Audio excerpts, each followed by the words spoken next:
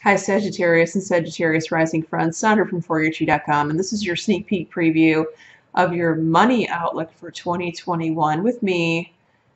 I used my regular tarot deck, but I'm also using Wisdom of the Avalon deck for this reading, and I also pulled a goddess card at the end because I wanted to see where all of this 2021 money reading was leading up to what's going to happen in 2022.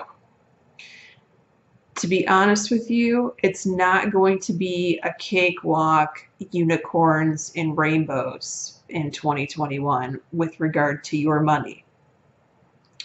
It looks like it's going to be a lot of work, which is not surprising considering the environment that we're all in right now, of course.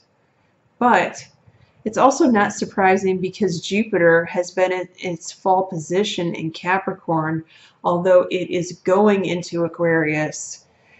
It hasn't been easy for Jupiter, and especially in its retrograde period, it's just coming back online.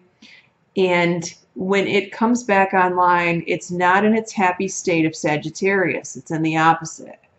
So, therefore, the Sagittarians will have to work extra hard to get through the money situation this year. Pay attention. Listen, the Sagittarius is very psychic.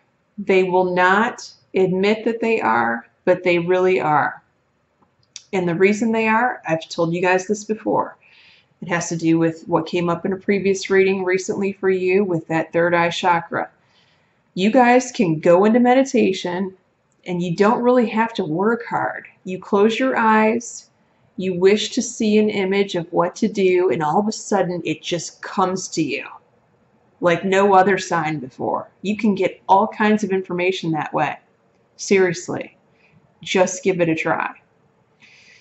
If it doesn't happen the first time, the first night that you try it another night. You need to clear out all the distractions. You need to have a quiet place, have the TV shut off, turn your phone off, or maybe turn on some soft music that you like. No heavy metal or gangster rap, okay? It's got to be something that eases you into it. I would highly advise you to do that in relation to your money for 2021 when it comes to saving, spending, investing, where you need to move money, and otherwise. Because I feel like if you do that, you're going to receive enough information for you to minimize the damage.